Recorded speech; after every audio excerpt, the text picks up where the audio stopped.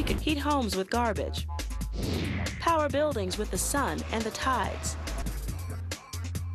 What will the sustainable city look like?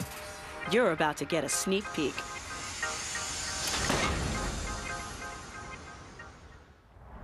I'm Majora Carter, and this is my neighborhood.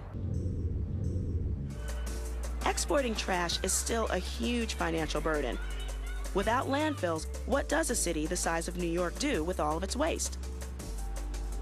A small company nearby thinks they may have the solution. I'm on a field trip up in Bristol, Connecticut, with the little gift of what some folks might consider trash. Hello. Hi, Majora. How are you? Good. Nice to see you. I see you brought us a present. I did, a little token of... New York City's appreciation. Exactly. What I'm going to show you today here at Startech is elemental recycling, and we're going to do that with our plasma converter system. Now, I've spent a good portion of my career working to keep dirty waste facilities from opening in the South Bronx, so I'm a little skeptical about this technology.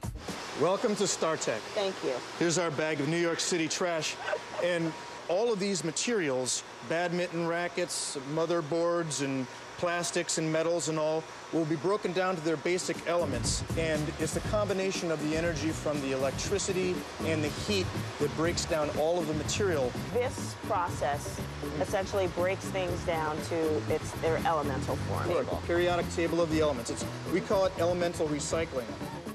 The system's monitor reveals something that looks a lot like a flame. But Steve tells me this is actually plasma. Well, plasma is the fourth state of matter. It's essentially ionized gas. You have a gas that has electricity passing through it.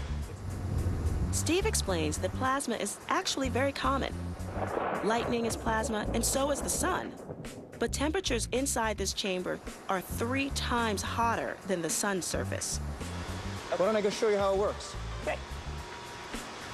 So let me bring you over here, Majora, introduce you to Dave Lynch. Dave, this is Majora. Nice to meet Majora, you. Dave. See what you got. Everything that goes into the plasma converter is first shredded to ensure a continuous feed. Not much recognizable once it goes through here. Lots of different elements of the periodic table. Let's bring this over to the plasma converter and make some fuel. Dave dumps the shredded material into the hopper.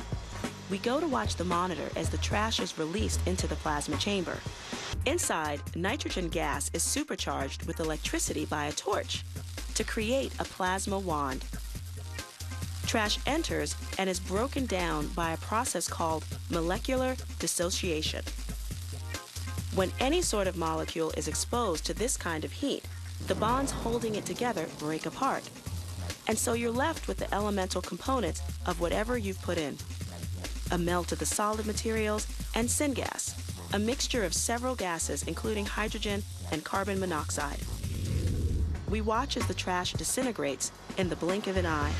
The melt hardens into an obsidian-like material. So that was this? Yes, this was a one-time trash. And your bag of trash is going to come out just like this, or about half the size of this rock here. Really? Dave tells me this material is being used in the abrasives industry and to pave roads. And what about the gas? The gas travels through a series of pipes. It's cooled, then dusted before it ends up here. This is Startech's Star Cell system, which takes the gas generated from your feedstock and separates out the hydrogen portion of that gas for use. What's so special about the hydrogen? Why do you want that? Well, the hydrogen can be used for a lot of things, such as fuel cells, and also for things such as over here, we have a hydrogen engine. Okay. This looks like a standard internal combustion engine, except maybe a little bigger. And it is. It's a regular combustion engine that's been modified to run on hydrogen. Huh. So we're going to fire it up here. Dave claims that by separating the hydrogen, the plasma converter essentially powers itself with a 30% surplus. The only byproduct? Water.